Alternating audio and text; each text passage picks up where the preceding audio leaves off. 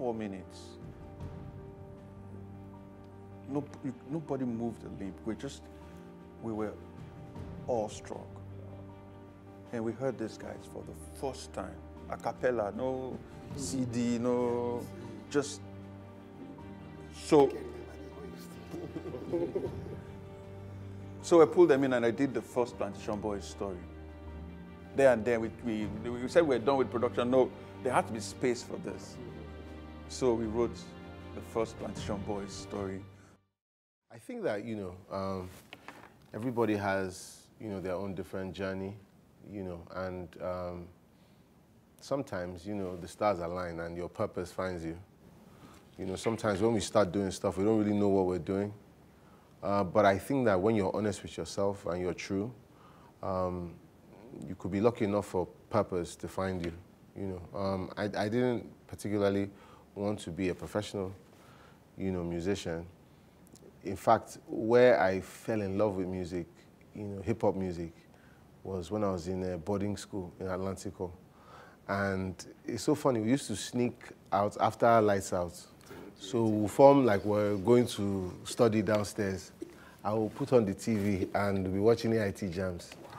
So I would tell my juniors, because the way the boarding house was structured, we'll have like 2 checkpoints. So get like this JS1, JS2 boys, they will be standing there.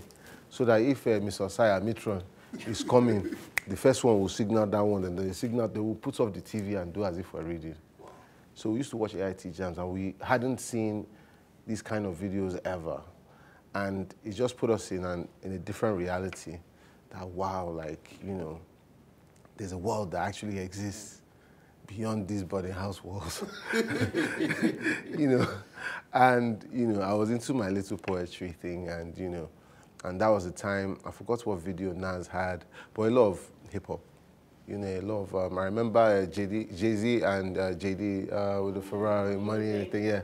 That was one of the times that you just like watching the TV like this. So we used to start writing raps, but we didn't have American accents, so we couldn't rap the rap. So we just write the verse on paper. And that's how we used to battle. So I'll write my own, my friend will write his own Toyin, and we have somebody who dictates whose own is better. So we can't rap it too, but we'll just write it, just say, read my own rap, read my own rap. We'll be fighting with people, read my rap, read my rap, read my rap. And then my friend Maro will read it, he'll be like, no, this one is better, Neto's rap is better. I say, yeah, I told you, you did it. So that's how, it kind of started. And then eventually, I just got the courage to put, to actually recite my raps, So it wasn't like you felt like you were the greatest rapper or anything like that? No, not at all. It was just something that I liked, and I was really into poetry, so this was a new experience for me. So I was just doing my thing. I went to New York, where I got into uni first. I met Uzi Kwendu, who introduced me to Ikechukwu. They were seasoned veterans, and they just used to rap and, rap. And Ikechukwu would move his shirt and he just rap it and spazzing out. So I'm just like, what? I haven't seen this one before. It would be freestyling, sci-fi, just, and I was just like, wow, And then, Uzi teach me, okay, this is how you count, this is how you structure your rap. You count bars, this is bars. And I was just so attentive to it. Then I became the person who would curate the beats so that when it's time for us to rap, I'm the person who has the beats. Ikechukwu used to make some beats, but I used to go to this place in Jamaica Avenue in Queens where they used to sell these mixtapes where they would just have beats, all the new beats of all the dope songs. I would be packing the beats. I would go, I'm the beats man, and we'll be rapping 2 hours, 3 hours, sci-fi, It was intense. And then we started, experimenting, going to the studio. But I didn't take it as serious as them because, my thing, I was just going to go to school. I was a privileged kid, just go to school. I didn't have to worry about all that kind of stuff. I didn't have to worry too much about my future. I was still quite young, so I didn't, put too much thinking into it. But anyway, eventually, we did a couple of songs. And so I was a med student. But that didn't go so well. I was studying pre-med, and before we started the show, I was telling them, I have stories for days, but anyway. So I did the exam. So it's called the MCAT. And MCAT, you have to, I think the highest score is like 30. So you want to get like 21, 22, 23, 24.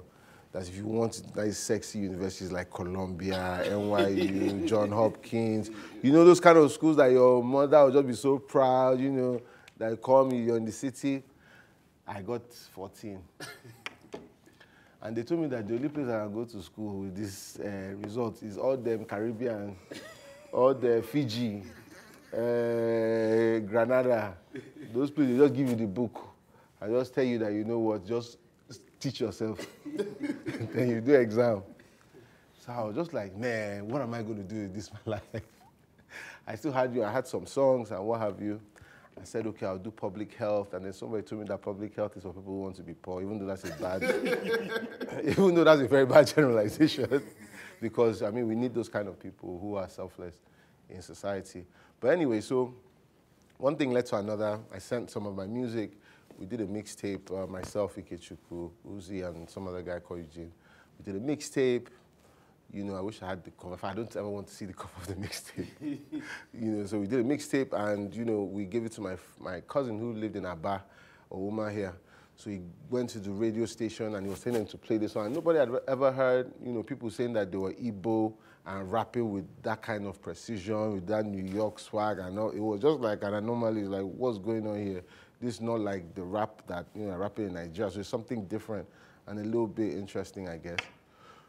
So Obi Asika, my older cousin, hears it driving on the road, random station. He's just like, what's going on? Naeto, what's going on? I'm like, I don't know.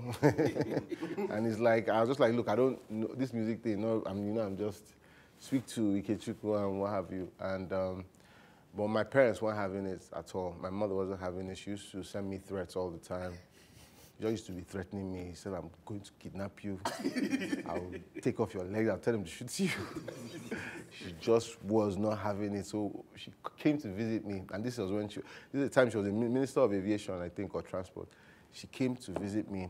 And somebody had told her, you know, I just snitches all over the place. So somebody had snitched on me that Uzi is always coming. I will always do freestyle and, you know, and we'll be drinking Bacardi 151 and all that kind of stuff, you know. And she was just like, I've told you about this thing. I don't want to hear this. And, you know, because she didn't have a good representation of, like, what artists were in Nigeria. We hadn't reached that stage, you know. And, I mean, all respect goes to people who came before us. But there was a time whereby, you know, Nigerian artists kind of put themselves in a position to be judged, you know, and unfairly, I guess, you know. But anyway, so my mom was like, you know, like I should tell her that she was unfamiliar with rap music as well. You know, we come from Owerri, bongo music, you know, Sarowiwa and Ogirigi, so, and maybe their own pop music, Michael Jackson, maybe she knows that one, but rap. So she should tell her 5 rappers that are successful. I said, that's easy now. I said Jay-Z. I said Will Smith. I said, by the time I reached the 4th person, because she saw I was talking about it with so much conviction, she said that, obviously, I'm not as good as them. I said,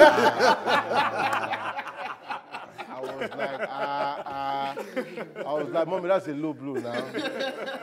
So we started laughing. I was like, you didn't have to say that. I started laughing and then, you know. But she was still upset. But to speed it up, so we have linked up with Obi.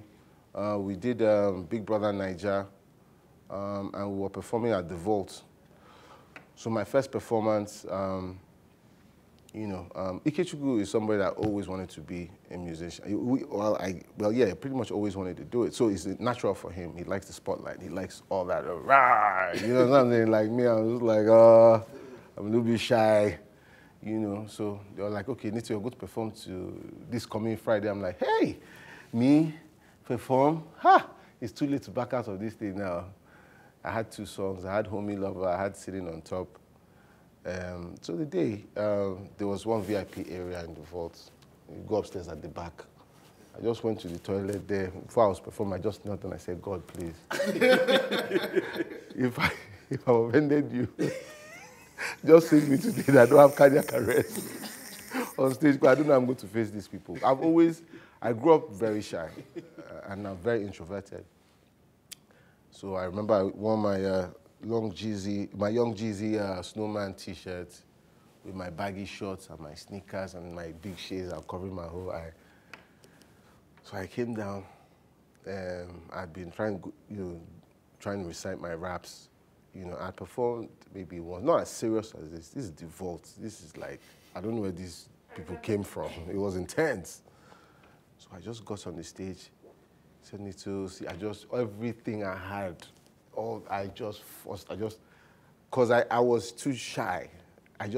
Everything, I just used to get on stage and comport myself, and the ovation was too much. I couldn't even hear the song. And then somebody threw a condom at me. But no, obviously, it wasn't a packet. And I was like, hold up. And I said you should stop the music. I said, I didn't really expect this, but you guys, I'm really encouraged. I was like, it was a rush of blood for me. It was a wonderful experience. People just liked me just because of how I looked, And it started giving me ideas about understanding, the job of actually being a musician. But anyway, I just continued pushing on, because at this point in time, I didn't want to fail. But I also knew that the music I had put out wasn't strong enough to hold as many people as I needed to hold, So that's when I eventually started working on my first biggest song, which was Kenny Big Deal. Was Kenny Big Deal before You Should Know My Feet? No, it was after that. Was after that? Yeah. Well, you Should Know My Feet was really big as well. No, actually at the time, not really, because it was new. Don Jazzy was there, the band was there. It was good old days. We shot in Kelechi Amadiobi's studio. I was wearing a Piaget watch, and the P slang. That's where it started from. And you see, the thing about great songs is that there's something that just lives on, and continues to give relevance to the song. And then people listen to the song more and appreciate the song more, and then the song now develops a life of its own. So maybe, I guess that's why you're saying at that time was kind of slow, but I knew that I needed more than the posh kids and the people who lived on the island. I needed... especially for someone that was not a seasoned, you were just coming in. Yeah. How were you able to identify that this is not longevity, I need to break out from this little... Well, because I was honest with myself, I always knew where my strengths lied. It was never that I was the fastest rapper or I had the biggest punchlines. It was that I was the guy who used to pick good beats and who could do choruses. That's always been my thing. You understand? So I've always been honest with myself. So I knew that. I look good. That's nice. Well, I know I'm half caste, but you don't have to be shouting it up and down. Sorry, but anyway, so I knew where my strengths lie, and I was honest with myself, and I knew that, look, first of all, I can't be a failure because I've already taken, at the same time, I'm skipping a lot of stuff. I was trying to, my education, all that kind of stuff, what am I going to do with that? And, so anyway, we had done about 70 or 80 something songs. When I joined up with Storm, I started doing a lot more production. So artists would come to Abuja, and then I would work with TY Mix, or there was another guy, VC Perez, so we'll sit down, we'll curate the music for them. I'll help them, structure the song and what have you. So we did a lot. We worked with Two-Face, we worked with Dari. Dari had Two-Face on the song. Worked with GT Guitar Man, worked with Sasha, Ikechukwu, Alaye, GT the Guitar Man. So a couple, so I was doing a lot of production. And that's what kind of helped me because I was more familiar with production. So I had done like 30-something songs, and I'd done maybe 70-something songs in general. And sometimes you make 20 songs, all rubbish, is the 21st one that makes sense. But that repetition gave me an added advantage to be able to curate music that I felt that would most likely work. So, the day we tried to create the song, TY wasn't getting it. I was just frustrated. We went somewhere for Dari's wife's birthday or something and in Abuja. And then he was just so upset, just like, Naeto, let's go back to the studio, man. And then before you know it, which is why another thing, that when it's meant to happen, it's meant to happen. Like in 30 minutes, boom, we've done the beats. I took the beats home, put it together. I played it for the Banj and Don Jazzy and Ikechukwu. Because I know that it was like a slang at that point in time, but how did you know like to throw Kitty Big Deal? Because I had tried to create another slang before that. I was working with Ale, and I was playing with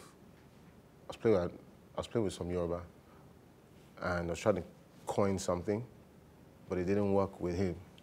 But for me, it worked. Because what I didn't get with him, I just kept on thinking about it, and I came up with the Kenny Big Deal. And then I was in Abuja, so I just, well, obviously, Walai, lighter, like me lighter. I just thought, Abukis, usually sell lighter. You come buy your cigar from me, all that kind of stuff, So, but yeah, it's a weird process. But yeah, I think through that, the journey didn't stop there. Obviously, I decided I wanted to go do my master's. If I may interrupt, there's a question I always wanted to ask you and TY, but I never got the opportunity. Kenny Big Deal, awesome song. Yeah. Crazy hook, everything. But for me, the clincher was a chord. There's a chord progression somewhere. Every time I listen to that stuff, I hear curious. I hear curious. I'm curious. But curious. Midnight Star. Yeah. Okay. Was that a deliberate? Did somebody, were you guys in that? Did you guys listen? Was there at any time? Was there a sample? Did somebody like sample and invited? One of the. We didn't sample anything. Our creative process was, we go through a bunch of tones. And then we say, I like this sound, keep this sound one side. I like this sound, keep this sound one side. I like this sound, keep this sound. And then based on what we have picked, okay, play something like this, play something like that. So we didn't actually copy it, but that's the thing about, if you permit me to say, like, great music, like if you listen to, like, somehow it touches you. Yeah, it has a nostalgic feeling, So like I was saying, so we play. I tell we're quite close with Mo Hits at that time, specifically Don Jazzy and the Banj, myself and Ikechukwu. So I told them, I didn't know how to tell them that I'm going to school, going to do my master's. I didn't know how to tell them that I'm going to, But I told them, I'm like, look, this is what I decided to do. And they were like, are you crazy? Like, you're doing so well now. Why would you go? Yeah. But how was like the moment when Kenny Big Deal came out? I only remember like 10% because it was too fast. I mean, it was amazing, all over. We started traveling, like in South Kenny Big Deal blew in South Africa before Nigeria. The first time I performed Kenny Big Deal in South Africa, they called me to come back the next day to perform it, and they thought my name was Cabello. they thought I was South African. They thought I was South African, so. I mean, not to cut you off, because I remember, I think I was in New York even when Kenny Big Deal came out, and I mean, Obi, you can come in here at any time or anybody. Like, I remember it was the first.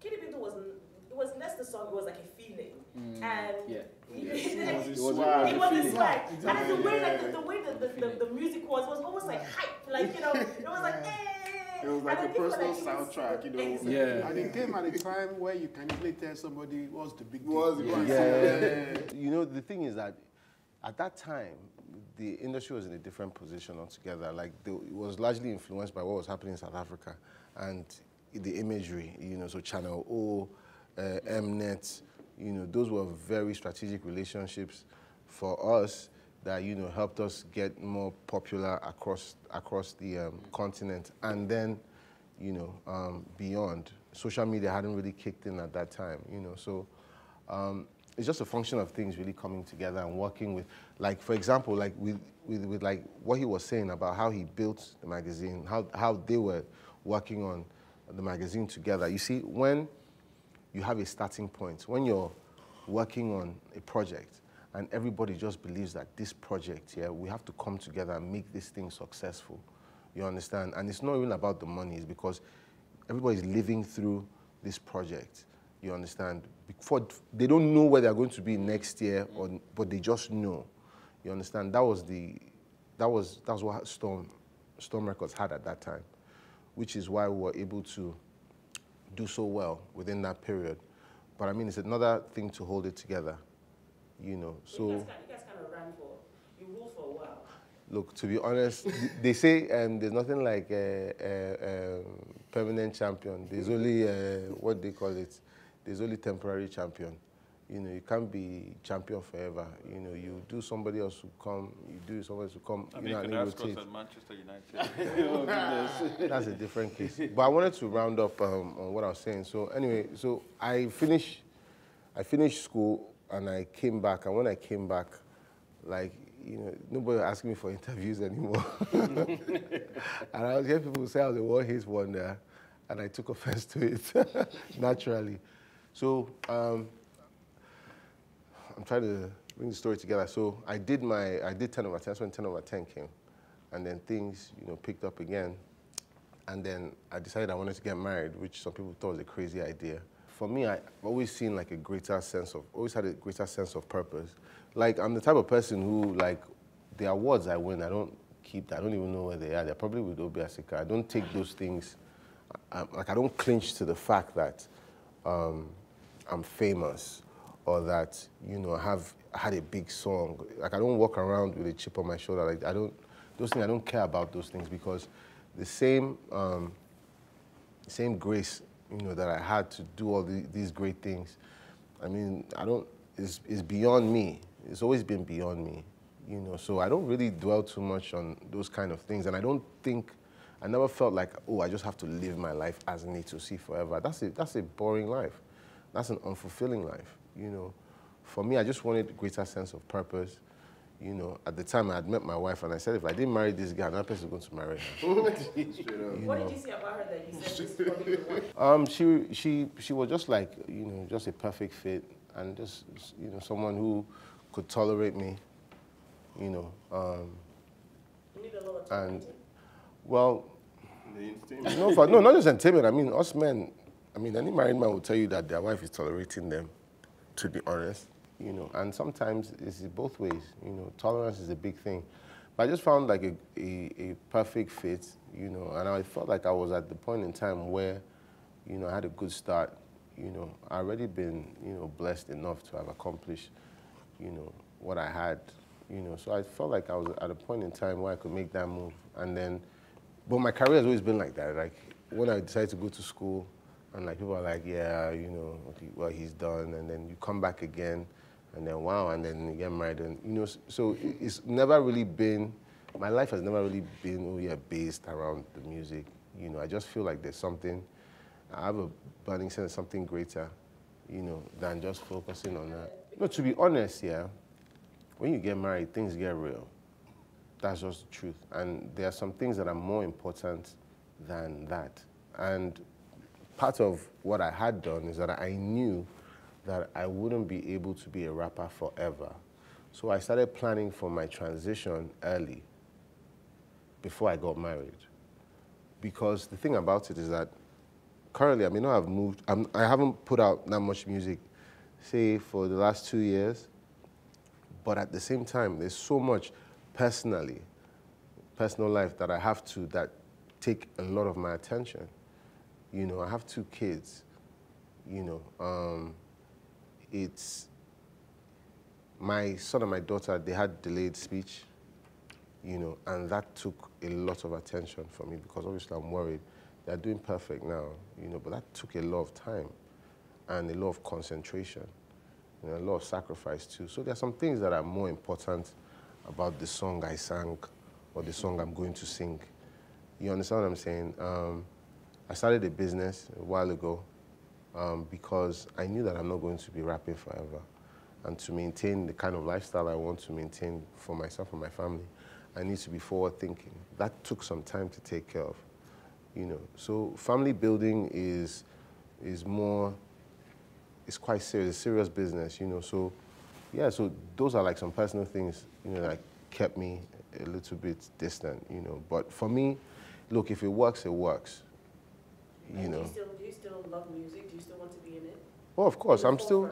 Yeah, of course, I'm still shooting a video in the next few days. You know what I mean? And my approach is that, look, man, if it works, it works. Because at the end of the day, I'm an honest person. I'm true. If the music is dope, the music is dope. That's it. If the music doesn't work, the music doesn't work, and it's not going to stop me from shooting another video or what have you. But I'm a realist, you know. So. When was the time your mom said, "Do you know what? Maybe this rapping thing ain't so bad"? The Atlantico. They did some event where they were recognizing past students, and did you come for it? I spoke at one, but I don't think that's okay. But there was one. They shall give us one big award or what have you, and you know, my relationship with my mom is very. I mean, like most mommy's babies or what have you. My mom, how I got through secondary school was that at a time when things were really rough, for every semester she had to sell some jewelry so I could attend the school. And sometimes we used to live in Owerri.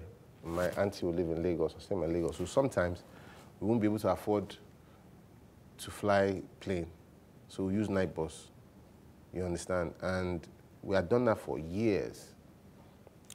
So for her to get me through Atlantico, you know, there was so much sacrifice, you know, so for me to have been, you know, recognized, you know, was very touchy for her.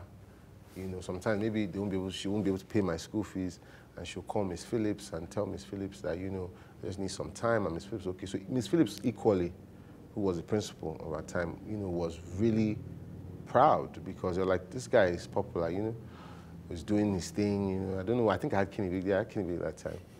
You know, so my mom was very touched, you know, that, you know, all the sacrifice she was making, you know, is turning out to be something, you know. So yeah, we did that, and then the following day we did This Day Style, the cover. I think we did the first mother and son cover, and I flew her in, and we did it. And mind you, when I was going to do my master's, I didn't tell her, I just told her I'd gotten admission and I'm going. She's like, but how are you going? I said, I've already paid my school fees. She's like, how? I said, I with my own money. And I bought myself. With your music money? Yeah. Yeah. Your rap music money. My rap money, yeah. Just get it right. So I told her that I've already paid, I bought a car. I'm going to be driving in Scotland. I pay my school fees. So the accumulation of all these things, it was now beyond me being a musician. It's now about me, my person.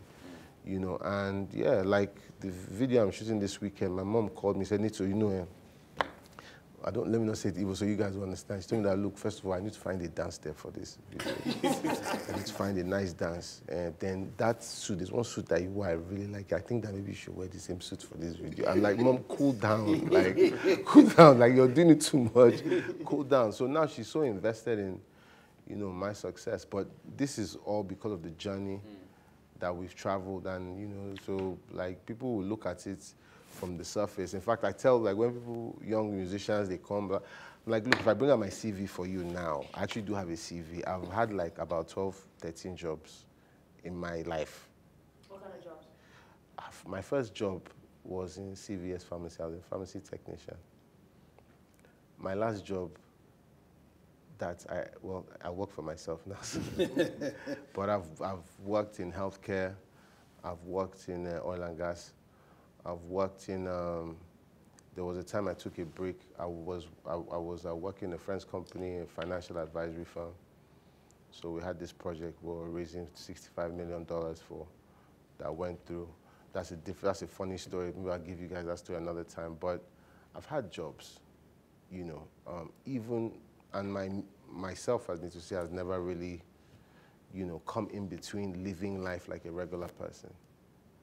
Which is important to you, because you seem like a very practical person. No, it's extremely important because you become a slave to yourself as an artist. You see some artists, they can't go to ShopRite. How are you a human being and you can't go to ShopRite? I don't understand. Like, why don't you have the freedom? You want to go to Mega Park. Why can't you do that? You if I'm brought in here again, I think it's worse than where you can go and where you cannot go. From experience, one of the most difficult things you encounter dealing with talent is the definition of reality.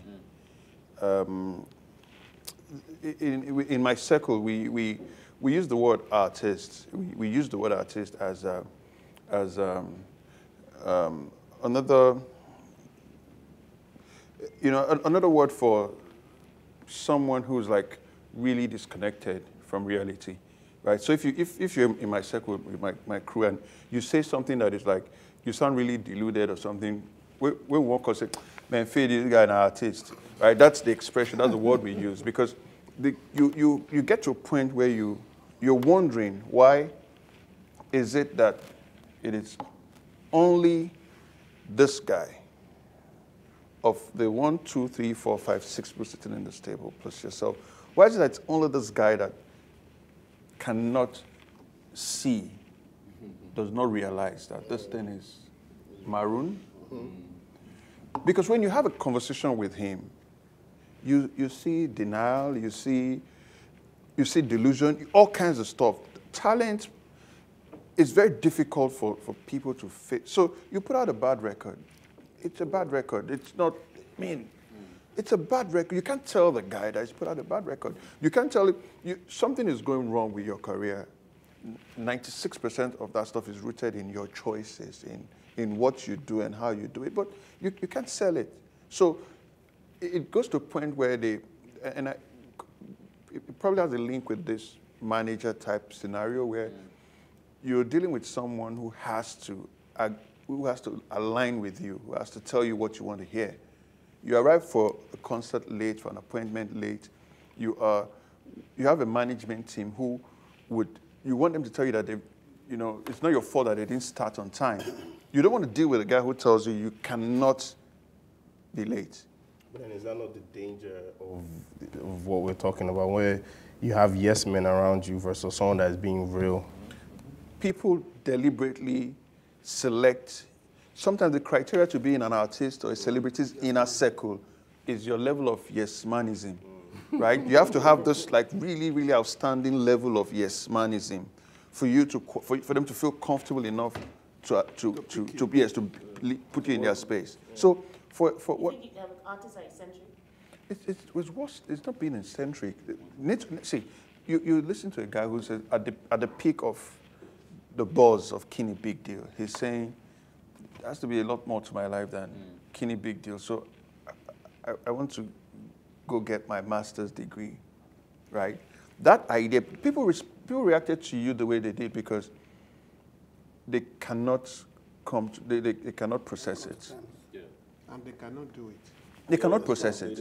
They must think that you're one of two things, stupid or crazy, right? So for you to be able to say, I'm Naeto C, an artist, a celebrity, I'm also a human being. There's life, there's family, beyond music. Yes, music might be important this week, but however, I have a kid, I have a wife, that whole thing. So they're not just, it's not about where they can go. It's some kind of psychological siege. Yeah. They're reading the stuff, social media, you're looking for, what you wear. Were you photographed with this shirt last week? Do you want to be seen photographed with this shirt again this week? The pressure, the likes, it's so consuming that half those guys are living in self-created jail cells here. So it's not even about where you can go. Yeah. Life is fake. They don't understand. Life is too fake, and just living up to unrealistic standards just because you want to be accepted or you want to be liked. It also creates, a certain level of self-hate because you're never enough. You always constantly need to upgrade you. And after some time, you just get tired of it, So, I saw that early in my career, and I was just like, I'm not going to be anybody's slave. Because the truth of the matter, I love my fans, but at the end of the day, I have to look out for me and mine. First and foremost, First and foremost, A friend of mine hooked me up with a job. They waited to interview me till 9:30 p.m. I was that highly recommended. The guy told them, if you wanted someone to fill this position, get this guy. They called me. I was in a studio making music. And they called me and said, can you just I said, see, I would come, but I have to be done with this session. I didn't even have an idea how big the company was. So I wrapped up the session. Funny enough, I don't even remember the song we were recording. Probably never put it out. But it meant everything to me within, that 8-hour session period. So I wrapped up at about past 6. I got into a vehicle and I went all the way to Lagos Island to have this interview at about 9:30 at night. So they said, fine, but the chairman has to see me before I can resume. I'm sure some people here, they know, instead the chairman needs to see you before you officially resume. So I returned home. And I was married then. And we probably, between the two of us, we probably had maybe 1,200 naira home and abroad. So my wife referenced it 3 days ago. I told her that I can resume. What? I can't. So I come this whole distance to just go get a 9 to 5. So what? I mean, you mean I'm going to dress up, go to the bus stop, and resume at for a job, a job, regular job, not like our hustle, not hip hop world, not global sounds, not mega mob. I'm going to for a job. So I didn't go. Now I found out 3-4 days ago that she couldn't sleep for 3 days. 3 days, 3 nights, she couldn't sleep. But she had to be supportive. So she just said, she told me 3 days ago, I told her something about the project we just embarked upon, and I got the financial reports that we were good and all of that. And she said, you remember when you refused to resume at that job? I said, it's okay. The way I felt, the first 3 days, I couldn't sleep. When you said you're going to do this stuff this year, that's exactly how I felt. And I didn't know what to say to you other than keep going, but I just had my fingers crossed and just hope that you knew what the hell you were doing. It's funny how you mentioned Jimmy Jad. Jimmy Jad, I keep telling him today, it's funny when when we have gigs together, I'm like, you can never understand this, but you're the reason why I'm DJing. I don't know if you remember way back, Nigerian breweries used to have these concerts, carnivals at TBS. And my dad was radio and TV. Like Kenny said, I literally grew up in the studio with these guys. Even this moment right now, there's a lot of nostalgia going on because hip hop world was my Bible.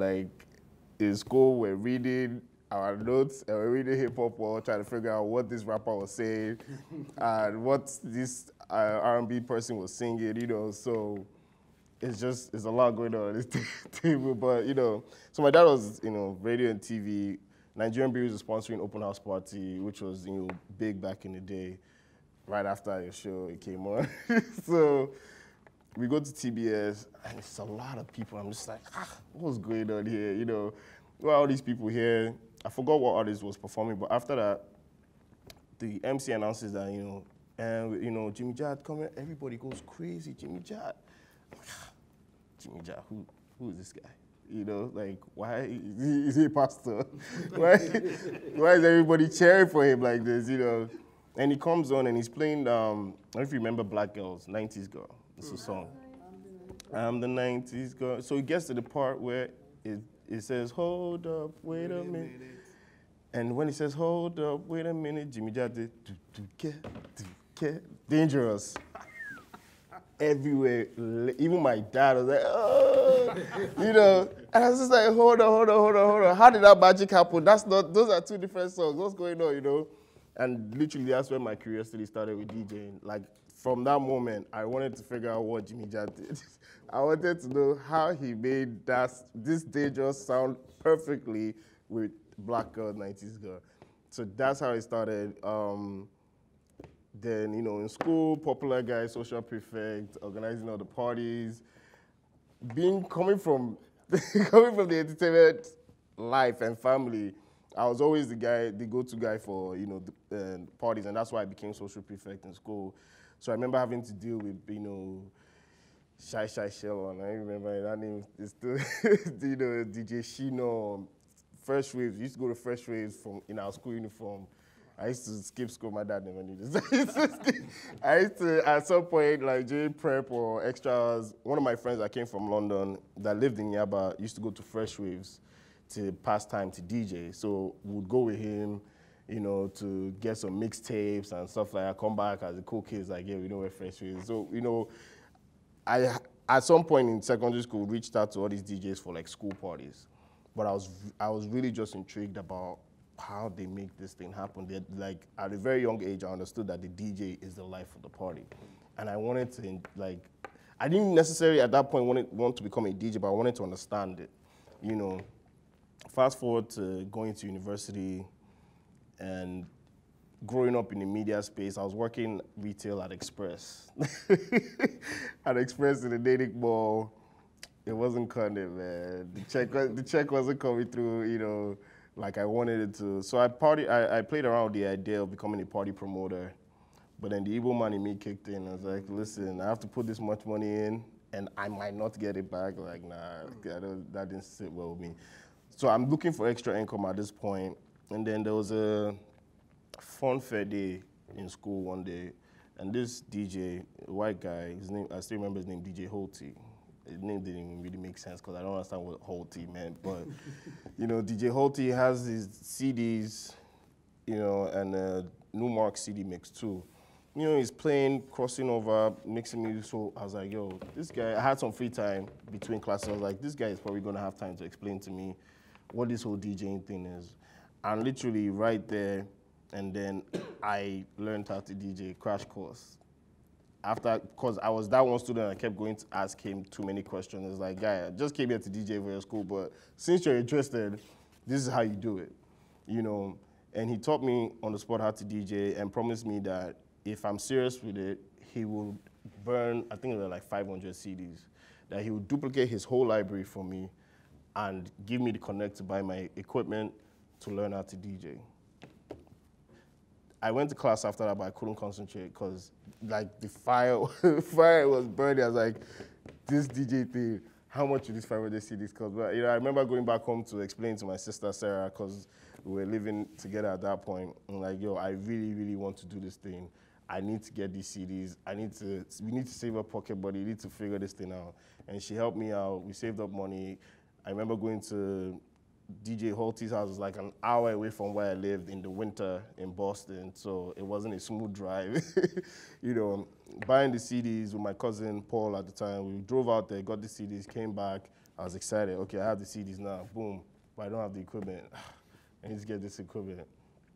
So as I'm pondering on this thing, I was dating this girl. It always comes down to a girl. I was dating this girl, and I still remember her.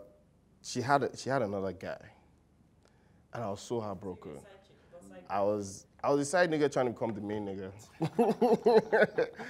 So she had this other guy. I'm like, you know, this guy doesn't mean anything. You know, Ghanaian guy. What does he know? You know, this is where you need to be, kind of thing. You know, so I was obviously looking for an edge over this guy, and I figured this DJing thing would catch her attention. So I was like, you know what? I'm gonna buy my decks. So I bought my decks and I started practicing, and her sister's birthday party was coming up 5th of December. I cannot forget it. It's coming up the 5th of December. Practice, and I told her, I'm like, I'm a DJ. I'm gonna play at your sister's birthday party, but make sure this guy's not there. Make sure this guy is not there, you know. And she's like, are you sure you can do it? You know, just started this thing. I was like, don't worry, I practiced, I have it, you know. I bought my first speaker, American audio speaker. So how I set up, I put my decks on top of the speaker, DJ, like I didn't have any table, any fancy anything. And it was CDs back then, like right when the transition from vinyl to CDs was happening. So I started out with CDs. And literally that was my first gig. How was the gig? It was cool, the guy showed up. He showed up, messed up my gig, but then that was where I actually won her, because then I became, as much as I grew up around people like Keke and D1 and my father that could talk on the mic, I'm not a talker, you know. So I found a way to relate or to pass my message across through music. So even I still do it to today. Like, if I want to talk to Bez, I know how to mix to pass a message across. Or even like with some of my cool friends, and we have certain songs that take us back to a certain moment. I know I can play this, and they look at me like, I see what you're doing there. You know what I'm saying? So that day, I was R&B king, playing all these girls. I didn't even send her sisters back together. Playing all her sweet jams, you know. She's looking at me, but then the guy is sitting there. She's looking at me from the side, like, okay, I see what you're doing there, you know. And that day, she broke up with the guy. She broke up with the guy that day, and we started dating. But then before the end of that December, it was rocky. It didn't go too well, you know. But that's really Another DJ took over. not really. Another DJ take over, but it was just, you know, this DJ thing you're doing is, you know, too many people like you, too many babes are, you know, so let's leave it alone. So, but I now decided that I wanted to do this is what I wanted to do. Let me see how far it can go. So I started doing house parties for free. You know, my friend having a party, okay, I'll do it. Maybe by the second gig, I blew my speaker because I didn't understand sound at that point. I didn't understand the EQ. I just needed it to be loud. So I blew my first speaker. I didn't know how I was going to replace it. Luckily, I called Holty. He hooked me up, figured out told me where to get it sorted. But then coming from, like you said, coming from the media entertainment family, your parents really don't want you to go down that route because they understand the process they went through. And at first, my dad wasn't feeling it. He said, what? You're trying to be what? Born that, his exact words, born that equipment. Don't let me come to America and find it. And I came to your house. I was at his house. You got involved. No, you see, I got to his house in Boston. I just saw Dex. DJ Dex. I said, are you a DJ? When did you start doing this? I said, don't worry. We'll connect this together. And then we now went to a party. He was the DJ at a big club. And everybody was dancing. I said, yeah, way back. back. Where you are a DJ. Literally, Two Faces' first show in Boston was myself and my sister. I don't even know where we got the money from. My sister And I felt so sorry for you. My sister told me, listen, Two Faces hot right now because if we want to take it way back to like, when I say I grew up in the studio with these guys, like the Remedies, Plantation Boys, Two Face. Lagbaja was on the radio at some point. I remember Kenny and they were bringing me into the studio, I think, I don't know, maybe 10. And they're asking me, do you know this guy? Who's this guy? Who's this guy? I'm like, I don't know. And he does this. Yeah. He did well like this, and I was like, okay, I don't know. And he was like, he's Lagbaja now. Do you know what's paining me about that moment? I don't remember his face. Because I'm like, all I remember is that his name was Benga, or his Benga. Someone told me his name was Benga, so I always had in my head that his name was Benga. But he was doing salsa and jazz. That was before he started covering his, using the mask. Yes. So that was literally like, those are more, so when we now went to the States, we needed to leverage off of these connects that we had because we knew Kenny and D1. This is like, literally, these are my older brothers, Eggbos, you know, new Two Face, the Remedies. So it was kind of like, and then Dari, at one point, Dari even came to help me brush up my skills with DJ when he was, when he came to the States, like, okay, this is how you mix, and this is how, he taught me how to loop.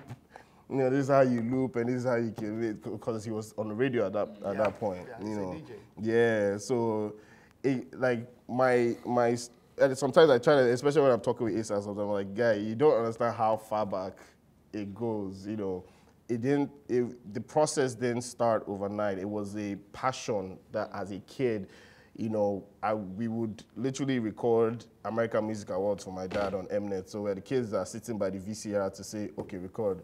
And when they're going on commercial break, stop. Because he doesn't need that in the show. You know, and then when the credits are going up, we're just happy to see our names as executive producer, Amy, Sarah, Michael, you know? Yeah.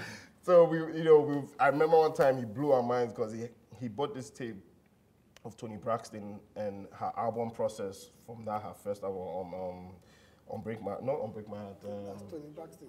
The first one. Toni Braxton. Self-titled. Self-titled. Yeah, exactly. It was self-titled. Okay. He bought this tape, right?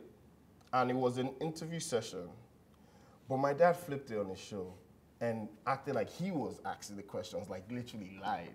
it blew our minds because it was literally like he took the questions, asked them, and then they would press play. He wasn't there, so we were just like, how did he make that? How did he make that happen? And even people that watch you like, wow, this guy interviewed Tony Braxton. So I'm in church, sitting down, and my phone starts buzzing.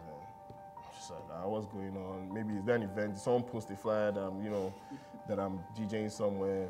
But I was like, there's nothing coming up. And then I look at the home screen and I see a tweet. And someone says, please, can someone check on DJ Obi? And I'm like, why is anyone checking on me? And that's literally how I found out.